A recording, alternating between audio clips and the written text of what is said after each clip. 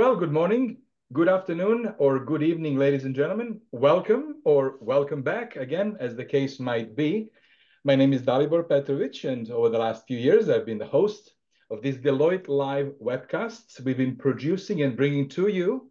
As you would probably know, we use this live channel to bring to you conversations with tech executives to allow them to tell their stories and talk to us about cool things that they're working on. But we are also using this channel to share Deloitte's thought leadership. And today, I am thrilled to announce a new series of three live webcast conversations that we are going to have over the course of the next month on the topic of mapping value from digital transformations. So we're going to be unpacking both what we mean by digital transformation, and then we're going to share the research that we've conducted over the last number of months that has resulted in a new framework that I feel is absolutely spectacular, that will help us first understand where to actually look for value and then how to actually measure it and report it back.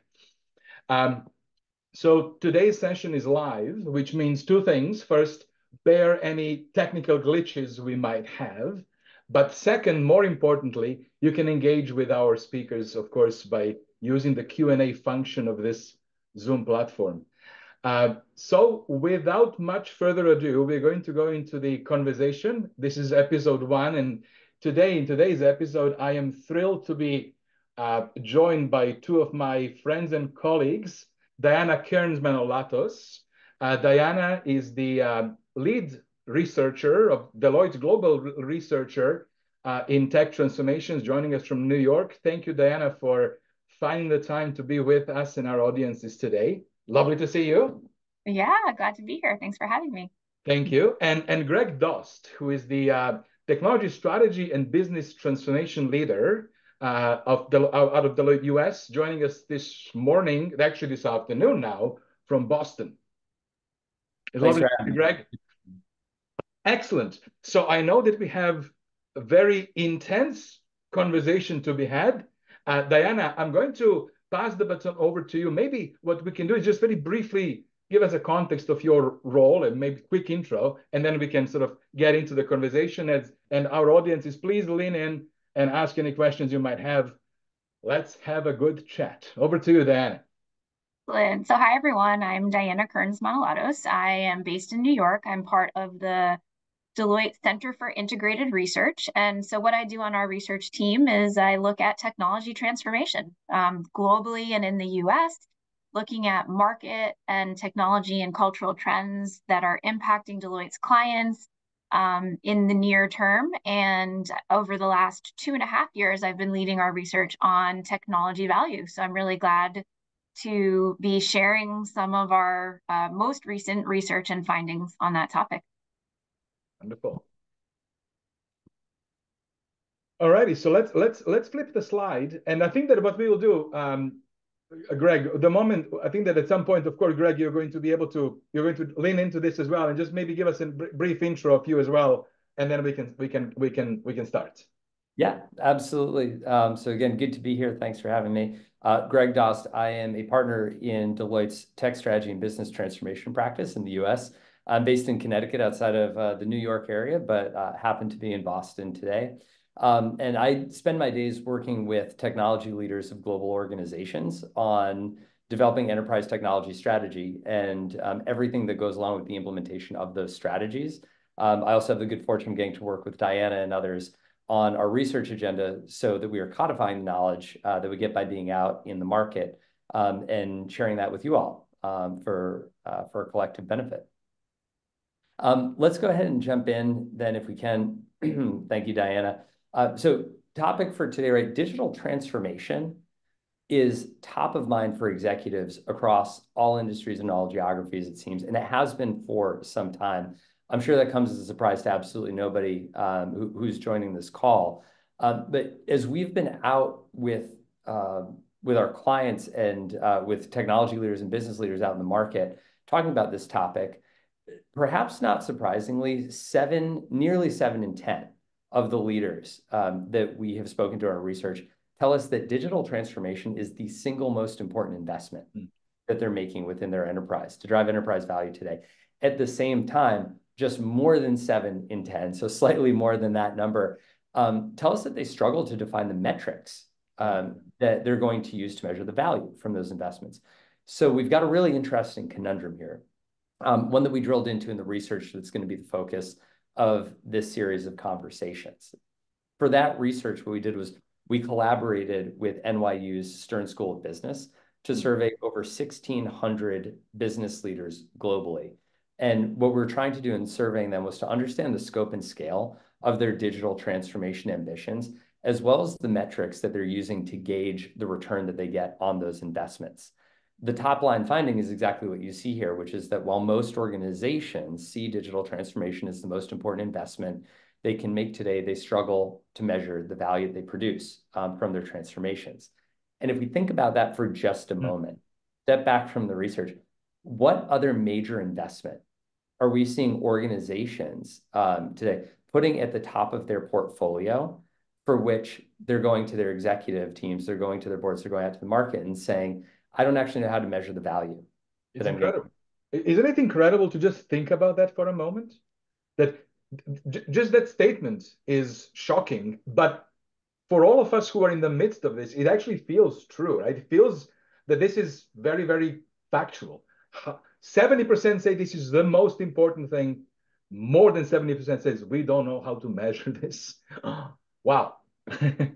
And you know, what's interesting too is that this was not our starting point for our research either, right? So the research that we've been doing over the last couple of years has led up to that sort of big aha moment. Maybe let me give a little bit of background then also to give you a sense of how we got to even having this conversation. Now, our foundational research, which Diana, what was it, back in 2022, this is almost 2 years ago now, we did our first piece in this series. And that piece made the case for, in principle, fundamentally changing how organizations talk about the value of digital investment, right? So there was sort of that inkling that this was a topic that was going to be of interest. And if we're saying, okay, let's change how you talk about digital transformation and the value you get from it, then our next piece in the series said, okay, well, let's actually look at how people talk about those investments. And so that subsequent piece, not surprisingly coinciding with the explosion of AI across the market, what we ended up doing was using AI-enabled analysis, using NLP analysis to show how organizations that talk differently about strategic digital investments, in fact, see hard dollar differences in performance vis-a-vis market cap, right? So what we did in that case was we took about 4,500, I believe was, Diana, organizations, right? That we went out and we looked at. We gathered 10Ks and equivalent documents, basically documents that tell us how those organizations talk to the outside world, how they talk to the market about the strategic choices that they're making. And we looked at 4 indices. Number 1 was how you talk about the language you use to talk about your business strategy. Number 2 is the language you use to talk about your digital transformation ambitions. Number 3 is language you use to talk about specific technology investments that you're making to bring it to life. And number 4 is to talk about, number 4 is looking at the language around how organizations talk about change enablement. What we found then was that there are different combinations organizations use. Some are using all of that language in high proximity, meaning within the same breath, those organizations are talking about their strategic enterprise goals, and they're linking those ambitions to digital transformation, and they're contextualizing those with specific technologies and saying, here's how we enable that change. Other organizations get pieces and parts of that, but not the totality of that language, again, in the same breath. And what we found was truly astonishing. The ones who do it best, the ones who can talk about that all cohesively, versus the ones who have the biggest challenges in stringing that message together, see upwards of a 14 percentage point differential in market cap over time. And that is a reflection of how they're valued in the market. What we saw then is if all of the organizations we looked at got it right, if all the organizations in the Fortune 500 got that equation right, that would add $1.25 trillion in value to the market. Jeez. If all of those organizations got it wrong, that would equate to $1.5 trillion in value erosion. This is high stakes stuff that we're talking about. And with this research, we've been able to quantify it. So just for me and for the benefit of our audience, to summarize what you just said, is that there are three elements that when taken together and executed, delivered together in cohesiveness, results in actually measurable value uplift, increase in value. And that is clarity on the digital strategy and ambition for the enterprise. So clarity on that. Clarity on the technology investments made to achieve that vision and ambition, and efforts in digital change management and ability to actually make organizational change, right? When those three things are in place, then great things happen. And if elements of those things are not in place, then we have erosion of value. Actually, not necessarily erosion. The erosion happens, if I understand correctly, the worst case scenario is when you have a digital strategy and ambition, when you make technology investments, but you fail to mobilize the change, digital change. That scenario is the worst possible scenario, right? And it's effectively when you have some of the pieces, but not all of the pieces of the puzzle. This is very powerful insight. This is extremely important. And it wasn't, we saw a lot of interest around that, but it won't surprise a lot of people, I suppose, that when we started having that conversation, folks said, okay, well, let's bring this to, back to my day-to-day reality. And we're talking about ways that you measure value. By the way, the metric that you're using, we talked about this in terms of value as reflected market cap. That's not a metric that a lot of organizations today use to quantify the value that they're getting from digital transformation investments. And so that was what led us to this piece of research, right? Which is where we say, how can we really mature the way that we're thinking about measuring and tracking the value an organization sees from digital investment? Yep. So step one in that process, I know this is sort of step 3 in the research, step 1 in the process of this stage of research is that we started with some basic questions. We went out, we surveyed those 1,600 leaders and we said, first and foremost, what types of things is your organization investing in? What types of technologies and digital changes are we talking about? Number 2 is how much value do you actually believe that you are gaining from those investments? And so we've got a nice visual here then that will sort of show where the audience landed. And you'll see there's a number of things. These data points that are on the page here are specific technology investments that organizations may be making. You see all the way in the upper right-hand side of this, data and analytics, highest area of investment, highest perceived value. Diana knows well that when we do this type of research, though, my eye always goes to the lower left corner, right? It goes to what's not being said or what's not being valued. I will add the caveat as I call out some of those things in the lower left. You'll see on the, if on the x-axis you have the investment that organizations, relative investment that organizations are making in these technologies. On the y-axis, you have a measure of perceived value that those organizations are getting. This doesn't go all the way down to 0. So we're not talking about people saying no value. We're hearing them say relative to other things, they're seeing less value, less return. But what fascinated me about that was when we were looking at it, look at some of those things. You have augmented and immersive reality. You have speech and gesture interfaces. You have deep learning. You even have conversational AI in there. These are not, these are not sort of random kind of, pie in the sky concepts that organizations are playing around with. These are all very current and very relevant technologies, but they are investments for which organizations have a lower level of confidence in the value that they're going to get out of this. I looked at this for the first time and I said to myself, okay, well, that sort of makes sense. Where we spend more money, we tend to see better ROI. Where we spend less money, we tend to see less ROI. There's another interpretation where you may say, okay, things that are newer, like those things we see in the lower left, tend to have lower ROI ascribed to them, perhaps because they are newer, right? And we haven't had as much time to prove out the value. Instinctively, that all kind of made sense. But then we pause and we ask ourselves, beyond what feels sort of instinctive here, these are highly transformative investments, many of which are fundamental, they're foundational to the AI revolution that we're seeing today. And perhaps what we need to do is we need to have a better story for how we tell the value, a more comprehensive story for how we tell the value that we're getting from those investments, rather than just saying they're newer, of course they're not producing the same ROI.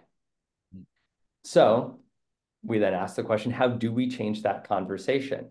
And that is, it's a bit of, I didn't wear my glasses today, and so I'm remembering it's a bit of an eye chart here, but allow me to break this down for you. In effect, what we did was we came up with a framework that has 5 different categories within it. You see in the center there: financial, customer and client, process, workforce, purpose. 5 categories of KPIs that organizations can be using to measure value of digital transformation investments. Yeah. Those categories break into 10 subcategories, which further break into 46 different KPIs. I'm going to call your eye just very quickly to the financial category, because you'll see within financial, we have traditional KPIs, we have digital sales KPIs, and we have non-traditional KPIs.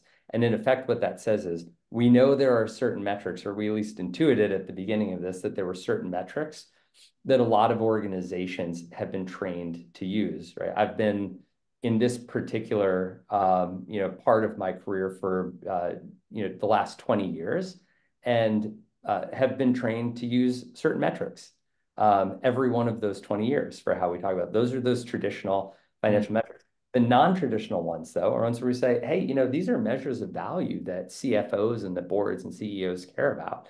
But maybe they don't get the same attention when we're talking about digital transformation investments. So within that framework, we have the 46 KPIs, and you see on the page here some of the findings.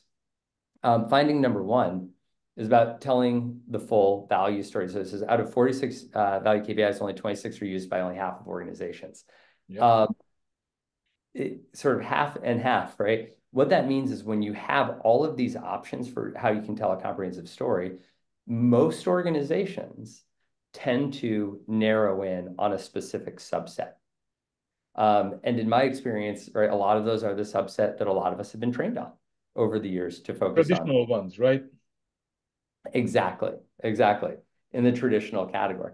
Number 2 is that the organizations that do this well, they say, okay, well, we're having trouble measuring value. They say this is also a very solvable challenge, right?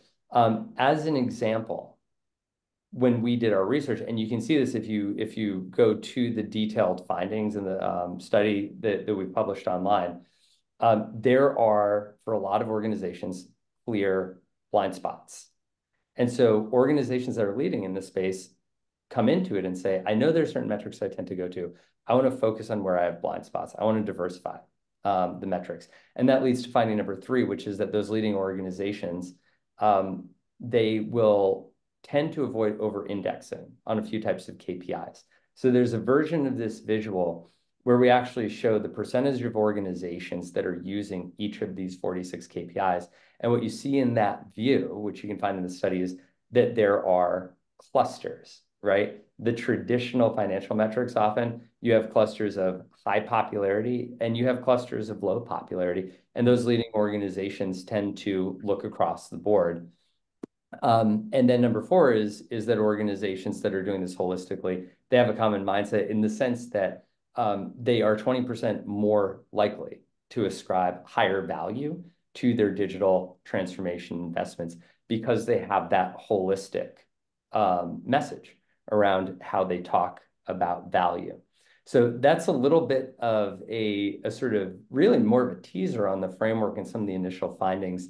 Diana, I'm just curious, because you've got a wealth of knowledge that hides behind each of these visuals that we have. Anything that you would add on this view? Thanks, Greg. I would just double down on point number 3 about the over-indexing. We have it here on the slide. Productivity is the top measure that we see number 1 use. And if we were looking at the clusters, we would see that many of the financial, customer, and process measures, really the right side of this is lit up. and that workforce and purpose measures in particular are where we start to see a lot of the gaps.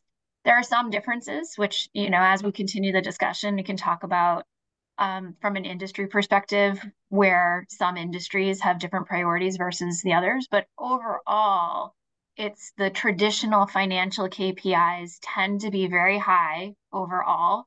The traditional customer engagement KPIs, and then process performance. And so to take a page from Greg's book and highlight, well, what aren't people looking at then? Look, they're not looking at digital sales, which seems like a big miss.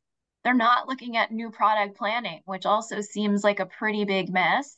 And then in terms of purpose overall, we have 9 KPIs here under purpose. And some of the big issues that organizations are talking about today, like sustainability, organizational resilience, and organizational mission fit or corporate reputation, and DE&I fit under this purpose category. And so we see that purpose KPIs overall, in terms of maturity and usage, are currently at a much lower use than some of these other KPIs.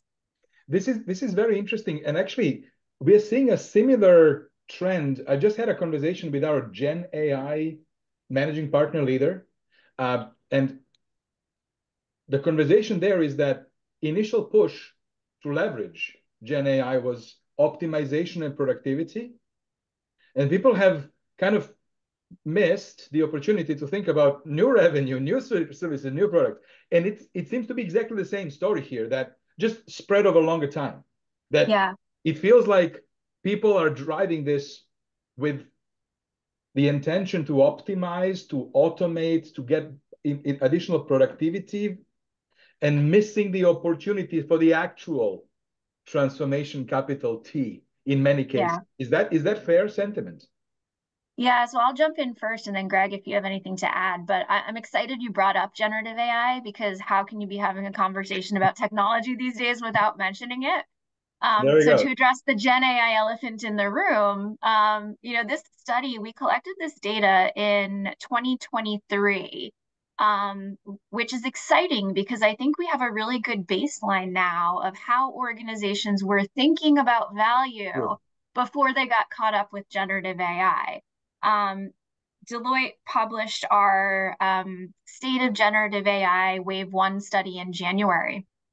And so our team is fortunate enough to be part of leading that global study. And I've spent some time looking at that data, and we just published a piece last week that brings together some of that generative AI data with this framework to be able to see how organizations have been thinking traditionally about AI investments.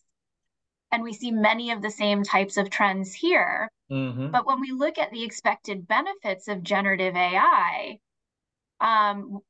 yes to what you said. Overall, that data shows that productivity and is high in terms of expected benefits, and innovation types of benefits are low. But when we further explored that data, what we actually saw is that there's a big gap in the expectations between business leaders of the generative AI technology and technology leaders in what generative AI can do. And so our recommendation from that new research connected with this is look to the technology leaders for what that technology is capable of doing, so that you can, close the gap between business and technology leader expectations and really learn from the technical expertise about what the capability of the technology is. And if it's productivity, then great. But if the way that you're looking to use it is to generate content and experiences and visuals and value, which is what generative AI is differentiated in doing as a capability, is that really about achieving productivity, or should it be about something else? I love it. Yeah, 100%. 100%. Yeah, not to steal your thunder, Diana, because I know you're going to get to this in just a moment, right? There's an important lesson that context of one of our colleagues refers to as generative AI for process and generative AI for product, right? And so, and by the way, that's not exclusively limited to generative AI. That could apply in a number of other contexts. But generative AI is a process efficiency play, which you might use efficiency metrics, right, Diana, like you're talking about, to measure. That's very different from when you say our transformation ambitions are more about how we embed generative AI so that we're able to bring different products and services out to the market. And so we'll get in just a moment into that concept of the different ways that, this sometimes ambiguous phrase of digital transformation can manifest, and how one's digital ambitions, depending on where you are on that spectrum, may influence the types of things that you need to be measuring to capture the full value narrative from that. Yeah, absolutely. And to finish on the Gen AI example, I think the biggest gap that we saw was not related to that process area. It was actually related to technology leaders seeing the value for generative AI to address fraud use cases, and most likely in combination with really advanced and mature traditional AI capabilities that they already have in that area. Like viewing it like a cherry on the top of a cake, but you have to have a cake too, right? And actually, sorry? Yeah. Greg, I didn't hear you. Sorry, you cut off. I was just going to offer, actually, if we go to the next visual, because I think right after this, we have a view that it helps sort of highlight, right, Diana, some of what you're talking about there. And what you see here is just, again, some of this is going to be a bit of a teaser for the more detailed findings that are in the study. But this is the view here of those 46 KPIs for where we tend to see organizations using KPIs more and using them less. And if you go to the upper left-hand corner there, you see at a global level, the 5 top financial KPIs, budget versus actual cost is up there, right? You see margin, operating margin impact is up there. Those are metrics that are really conducive to having conversations around where you're driving efficiencies within your business and how those efficiencies help deliver value. Significantly less popular than the budget and the operating model conversation is that next one down. You see direct and or indirect impact on revenue.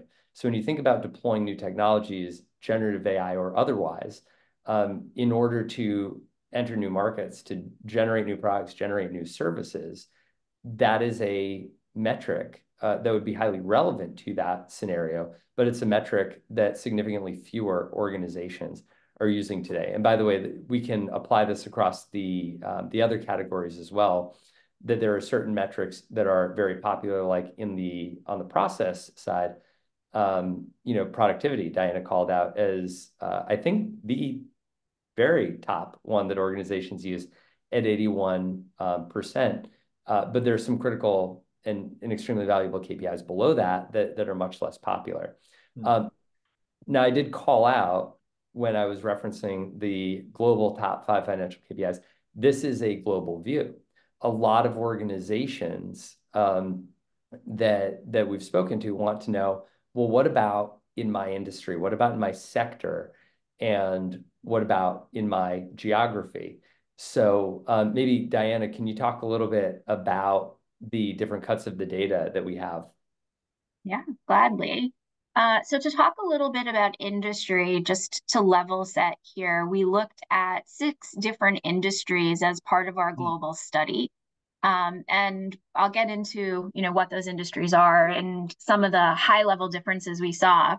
But I think the overarching story here is that industry matters, that industry context, it is defining where you as an organization fit within the broader market landscape, within the competitive set, within the wider ecosystem. And so your industry and your sector really dictates what your digital strategy is, and therefore what technology capabilities you're investing in to enable that digital strategy, if done right, and what value measures may make more sense for you to be looking at based on what that digital strategy is. And so as part of the global survey, we looked at these 6 different industries. And at a really high level, I'll go through each one briefly. And, we're going to be doing a full session on April the industry. 9th.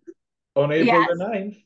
Thank Yes. you. April 9th. We'll deep dive here. So if you're interested in a deeper look at this, come back and join us. But at a high level, for consumer, what we found is that the consumer respondents, in terms of their digital strategy, where they were investing, and how they were thinking about value, we called them product and ecosystem value leaders. They tended to be investing more in digital strategies that had to do with bringing new products to market. They tended to be investing more in technologies like API capabilities that would allow them to have more interoperable technologies and function as part of a more decentralized ecosystem. And in terms of value, they were very focused on ROI. In contrast, our financial services respondents, same questions, same priorities, same capabilities for technology we asked about, and same ROI framework. So we had a good baseline to see how are these industries different. And what we found was that financial services respondents were investing much more robustly in all of the different technology capabilities we asked about. And they were much more mature measures on that framework that Greg was talking about, our KPI wheel. The wheel was lit up for them. They were measuring much more with a deeper understanding of where value was coming from, but they also had a lot more technology capabilities they were investing in to manage. Life sciences and healthcare, quite interesting and different as well. So they tended to be investing in some of the more, what I would say is innovative technologies on the spectrum, the scatter plot that Greg showed, some of those that were in the bottom left, like augmented and virtual reality. And they also showed a higher maturity than other industries in measuring on our KPI wheel. Energy resources and industrials respondents, we saw that their technology capability investments tended to be more focused than others on secure and connected technologies. So think IoT and edge computing, much more mature in this industry.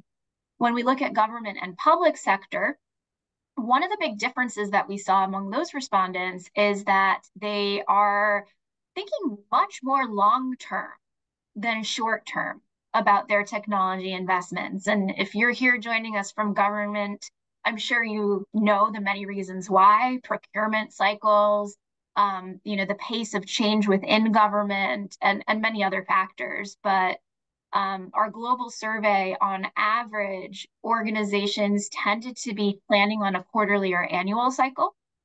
Whereas when we looked at government, this was really the only industry that had a high focus on 3-year plus planning cycles. So quite different for government. Yes. And then finally, rounding out on TMT, technology, media, and telecommunications, we see very different behaviors in terms of their digital strategy and their focus on value. And they tend to be much more focused than other industries on product and digital sales as their strategy as well as their measure of success. So I'll pause here because I know, Dalibor, you do a great job of bringing our viewers along before I move forward. So this is actually fantastic. What I'm taking from this is that every single industry grouping actually leads in a particular aspect, but different aspect. What a great call out for technology leaders across industries to connect and learn from each other. Like, this would be very, very powerful. This insight is really great. Now, there are a couple of questions that are coming from the audience. So if you don't mind, I'll just ask them. Absolutely. There was one question really important. Obviously, there are some, not some, but there are regulatory and compliance needs. How is value calculated, articulated, or maybe addressed in the framework that you showed us for those sort of regulatory compliance needs? Let me just ask that as an open-ended question. Yeah, so I'm glad to start. Greg and Dalibor too, if you have thoughts, feel free to layer in. But I think what you'll see here is when we start to look at industry, highly regulated industries are factoring it in their KPIs, and we can get into it because, there's 46 KPIs in 6 industries here, so a lot of nuance. Yeah. I'll just speak at a very high level, and I will say that when we looked at some of the challenges related to value measurement, as well as the challenges the different industries are seeing in terms of successfully implementing it, regulation does play in there. So to take those two as separate issues, in terms of measurement challenges, based on your industry, things like organizational silos are some of the big areas that we see. And so perhaps even regulatory reporting and work finding that common language to work across silos can be helpful here in addressing some of those challenges. And then on the effective implementation side, we see things like legacy systems, security, which might be a regulatory concern, being some of the barriers standing in the way of actually achieving the value. So there's the measuring side, and then there's the achieving the value side. But for highly regulated industries like financial services and life sciences and healthcare, we see that they have a higher usage of the KPIs. So I think we can interpret that as even though that they're highly regulated, they do have this discipline behind thinking about KPIs and where value is coming from more so than some of the other industries. Yeah, that's fair. That's fair. And I think that from my experience, the clients that we work with, at least here in Canada, with like the regulatory frameworks and compliance would be considered table stakes. Like that is not a measure of value necessarily. It's a binary. You need to, right? It's part of the things that you have to do. Foundational table stakes. Greg. Yeah, and I was just going to offer, so, a number of these KPIs too, you could say are derivative of regulatory requirements. Diana referred to a few. If you look within the purpose category, there are a whole bunch, right? Like corporate reputation, sustainability, workforce inclusion are things that a number of industries will have direct ties back to specific requirements. And that maybe, I know as part of this series, there's going to be follow-up conversation specifically on the different cuts of this. And so we can come back to that question in the context of the industry views as to, certain industries where certain industries that are subject to certain types of requirements, what KPIs are they using more than others that would be reflective of those types of regulatory requirements? That is probably a conversation unto itself. Yeah. But I think I love what you said, actually, that throughout the 46 KPIs, some of them definitely are channels through which you can measure your adherence to specific regulations and expectations there. Another question that came from Gordon, just to clarify this, one of the slides actually did say that you spoke with CFOs. I'm going to assume that was not the exclusive group that was consulted, right, Diana? Yeah, great question. So I should note that in addition to the 1,600 global survey, we did 10 C-suite interviews, which included CIOs, CTOs, CFOs, CEOs. So really functions all across the C-suite in different industries as well as different regions. So we had a nice mix to get a broad perspective.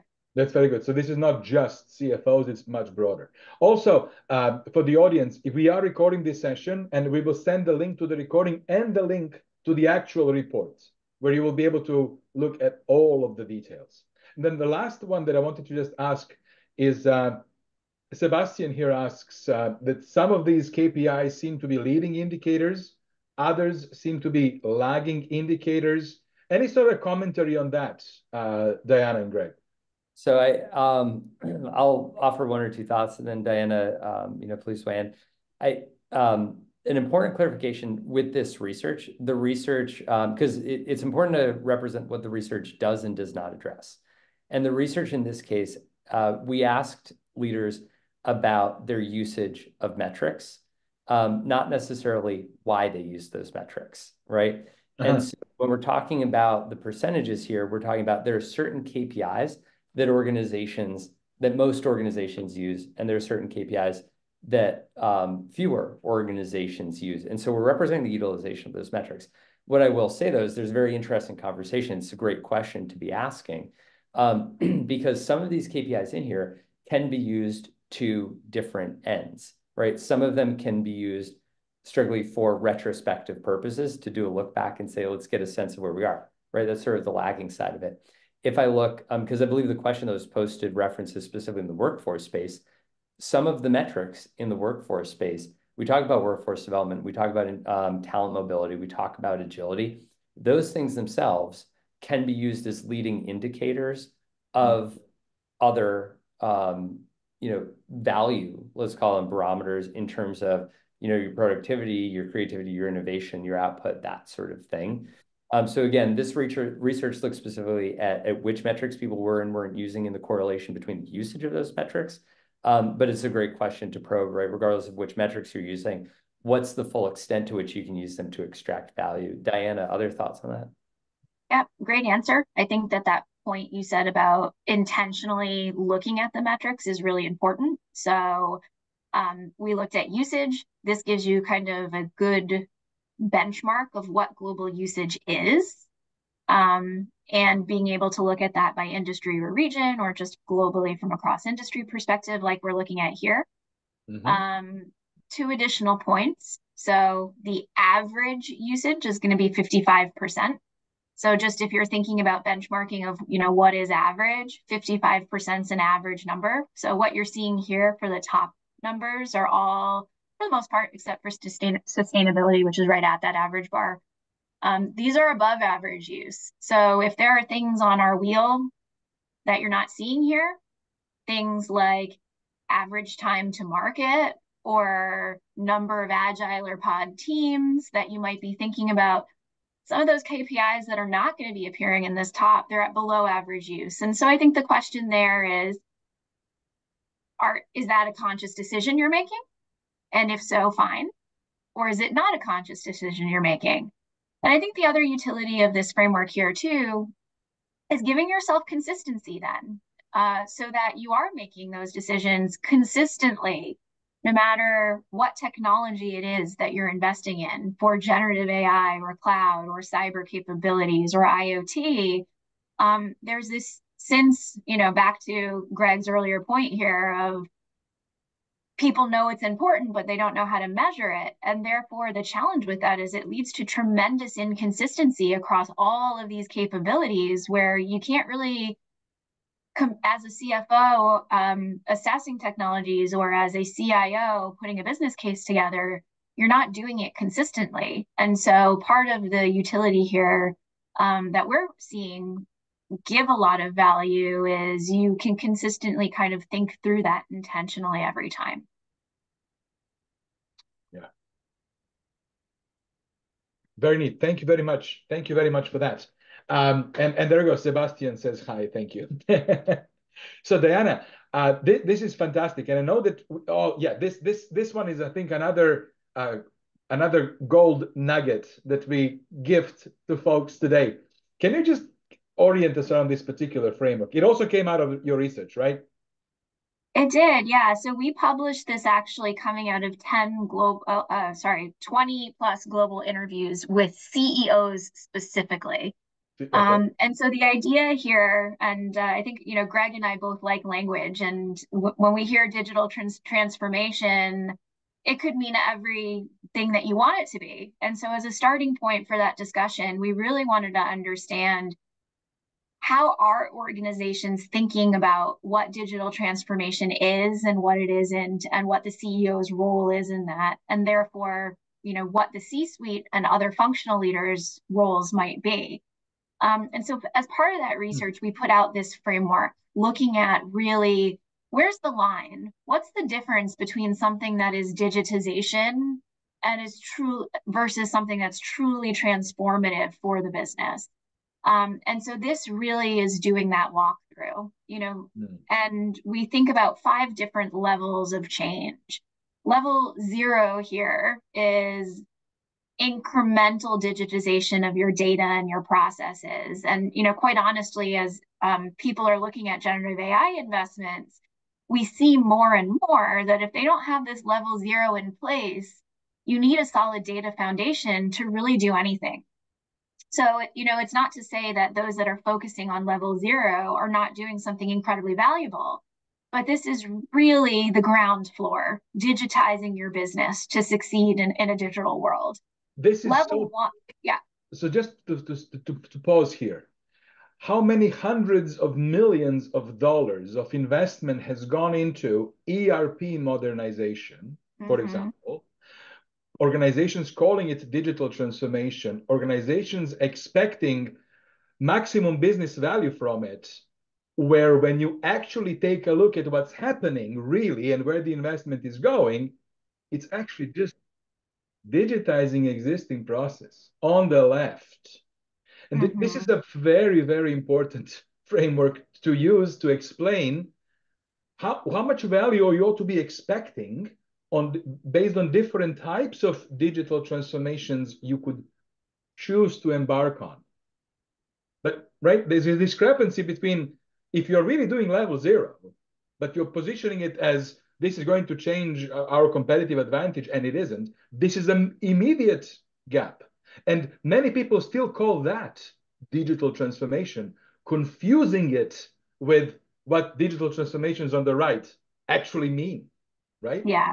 And it's not to say with your ERP example that investing in ERP modernization and your processes is not incredibly important. We put out other research on ERP specifically showing that prolonged investments in ERP leads to optimization and productivity and long-term stock price overperformance. So this is all incredibly valuable stuff. It's just not transformation. It is incremental digitization of your business that can be highly valuable in terms of data and processes, and then also for level 1, modernizing your platforms. And I think, the move to cloud could be an important example of this. Is you're, in terms of advanced digitization, if you haven't moved to the cloud, moving to the cloud, just, lifting and shifting your existing business processes over to the cloud, but not really transforming how the business operates or what you're taking to market. On the right side of this, we start to get into the really transformative stuff. So things like entering new markets, creating and introducing new digital products to the market, and then radically transforming your business. Yeah. This is one of the favorite things that I've seen actually this year, I got to tell you. Your 46 KPIs is another one of the favorite things I've seen this year. But this is so helpful to have executive conversation, board conversation, CEO conversation, and be explicit. This can be used to figure out who should be the executive sponsor of these different types of transformations to ensure right executive support and visibility, right? This is very, very good. Thank you. Thank you. And I think what we're super excited about with this new research is now we've been able to build on this view and put data behind it, right? So where are organizations investing? And so we have the overall view. What I'm showing here, since we're talking about industries now, is a continuation of that conversation on industry, is that we see that different industries, out of 100% of their investment dollars, are intentionally choosing to spend in different areas. And so, for example, financial services respondents are spending more than other industries on digitization of data. You see this big 52% blue slice on the right here. Whereas government and public services organization are more focused on that level 4 fundamental business change than other industries are. They're still, that's 57% for them. And sorry, for financial services, that was 52% on the fundamental change. And digitization of data is not the blue, it's the light green there, 19%. And for technology, media, and telecommunications, we see that they tend to be focusing more on digital platforms and new product development. And, that makes sense given the nature of their businesses. So I'll stop here again. Very neat. Actually, to be honest with you, I'm pretty encouraged by the amount of dark blue that I see. Right? It indicates that across all of these industries, actually significant investment is going into the actual, right? The way I read it, the actual fund transformation of the enterprise. Yeah, and so to speak to that, I think on average, if we were looking at the global data, just a single pie chart of this, what you would see is about almost an even 50-50 split on the spectrum, give or take a few percentage points. Yeah. So we can see here which industries are trending in which direction in their priorities. And so at a capability level, this is another view of the scatter plot that Greg spoke about earlier, is we can see how data and analytics was in that top right position. It's the most invested in technology capability.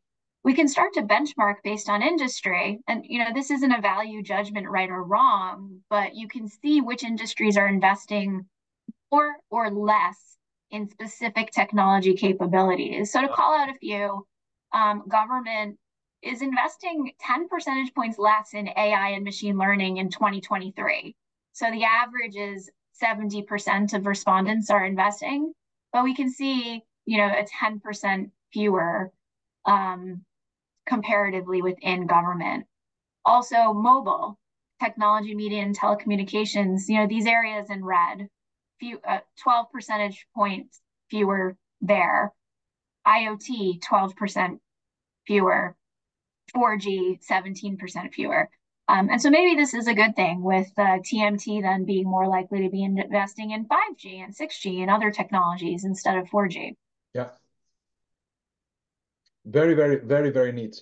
There is a question from Abhinav on the amount of effort, like percent of budget, that digital transformation leaders ought to consider for, pointing to value measurement, value realization. I'm not sure if there is any insights or any experience you can share on how you see organizations who do this really, really well. How do they think about and fund that part of the program, I guess? Yeah, I don't know. Greg, do you want to start?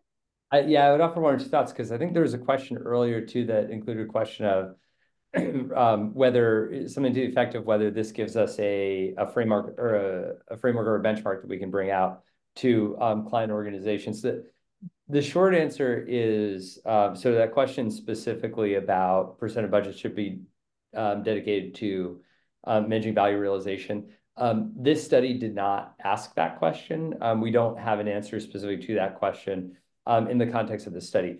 I think what this study does give the reader, which is helpful in service of that question, is it gives really good reference data around, here's what your peers in industry are doing. And then just a quick teaser, we also have geographic views too, so we can say for different geographies. I think we've got US, Canada, Australia, France, Germany, and the UK. So for the different industry groups, for the different geographies, here's where your peer group is in terms of the things that they're looking at from a value perspective. Part of the message is many organizations can stand to do more to have a more holistic view, right? But then you can also say, relative to our peer group, here's where we maybe, do or do not have a complete view. And then that gives some inspiration around where you may want to invest additional effort and resources in getting that more comprehensive view. To the question that came up earlier around whether it gives sort of a baseline for people to benchmark. Again, your organization's own answer is going to be what's right for your organization, but this does help give a lot of reference data.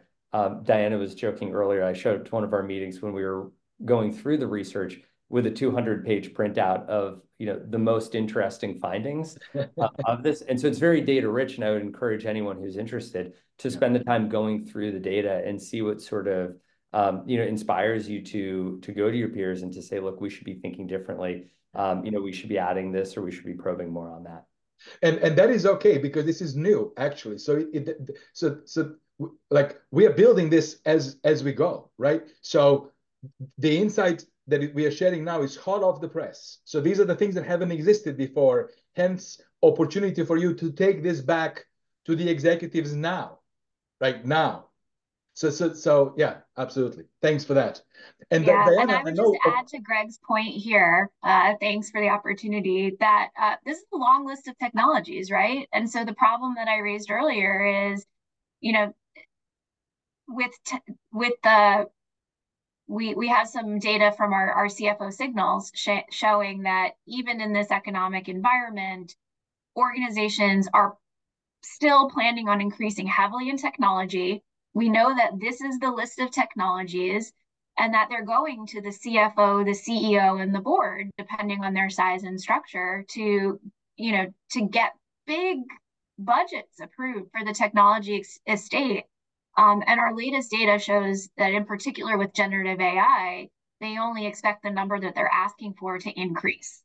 So I think the best thing that this study does is it gives you a consistent set of KPIs to have a more apples to apples comparison than an apples to orange comparison to build better business cases that really think about the value that you're trying to achieve.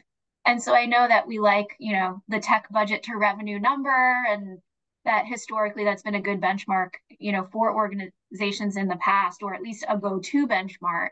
But we're really challenging is to think differently about that, and to think about what you need the investment to do for your business aligned to the larger overarching business goals. And the market cap analysis shows that when you think that way and bring those three things together, that's really where tremendous value can be gained. Right. So I think my answer is, you need to invest what you need to invest. Yeah, I agree. Yeah. And as the new insights comes up, embedded as part of the conversation. And I know you mentioned we do have a regional view. So in the last couple of minutes, if we can just maybe touch on that, and then we will invite people to come back for those sessions. Now, I'll give the quickest of teasers on that. So as you can see here, regional views, in addition to the global view that we've been talking about, we do have views that are cut by the locations you see represented here, US, Canada, Australia, Germany, France, and the UK.